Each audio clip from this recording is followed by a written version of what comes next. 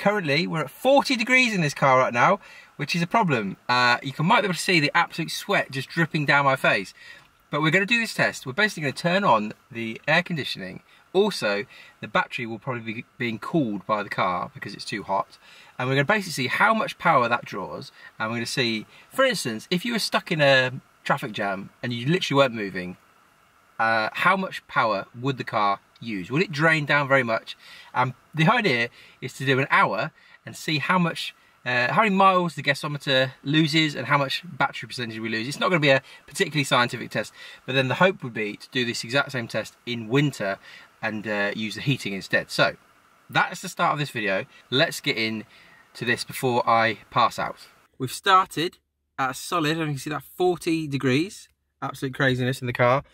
And if I cycle through this, you should see on this screen how much the car is currently drawing. So currently it's drawing 1 amp, and that's probably to do with the fact that the phone is plugged in and we've got this Chromebook plugged in.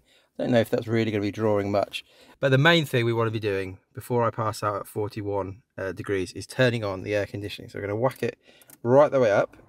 You might not be able to hear me so well, but then you'll see, just turn it down for a second, you'll see it jumps up to 8 amps.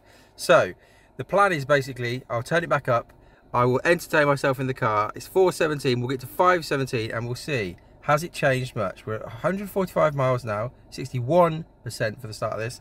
And 1 hour later, you'll see whether, hopefully the temperature will have come down. Hopefully I won't have passed out, and we'll see how much the battery has gone down for 1 hour. So let's go.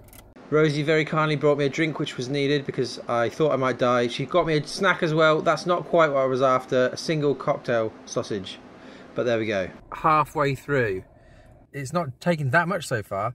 I've turned the aircon right down there, so it's now just down to the 1 amp. But if I turn it right back up, you won't be able to hear me, but it's actually reduced.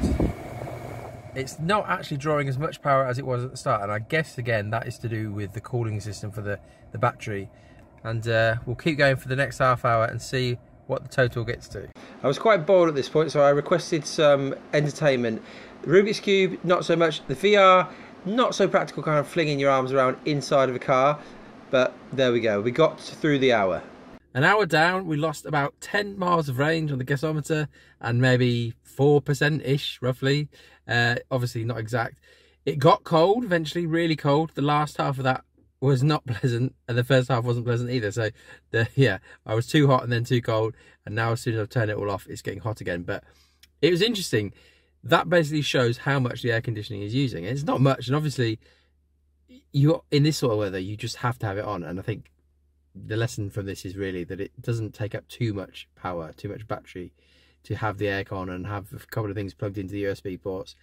But the interesting thing will be doing the opposite test in the winter, find a really cold day rather than the hottest day ever in the UK. We'll find a hopefully sub-zero day, and we'll do a heating test to see how that compares, because in theory, and from what I've seen, the heating uses up a lot more energy. So rather than losing 10 miles an hour, it will be interesting to see how that does. So subscribe to the channel if that sort of thing and this sort of testing of cheap EVs and MG5s is interesting to you. But that's enough for this one. I'll see you soon. Bye.